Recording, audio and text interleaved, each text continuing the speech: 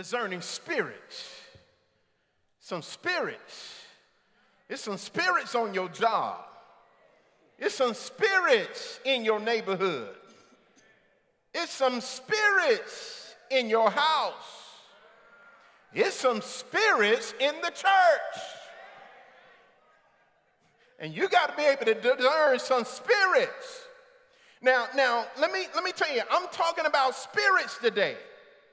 Now, the new vernacular is people say, I don't like your energy.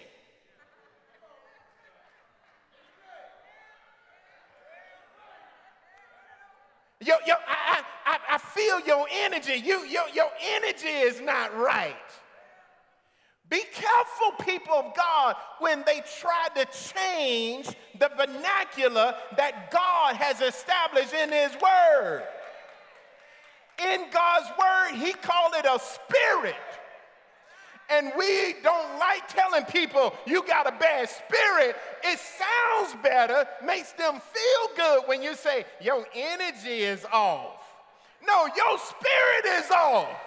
Your spirit is wrong. Your spirit is evil. Your spirit is not good. It is spirit. But because they don't know the Lord Jesus Christ and they have not been baptized and anointed with the Spirit of God, they had to find a word that makes them feel good, and we're going to call it energy.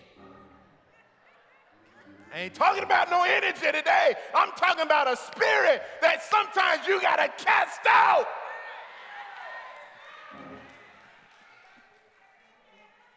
Just want to be clear what Pastor talked about today. Girl, he talked about energy. No, I didn't. I talked about spirit.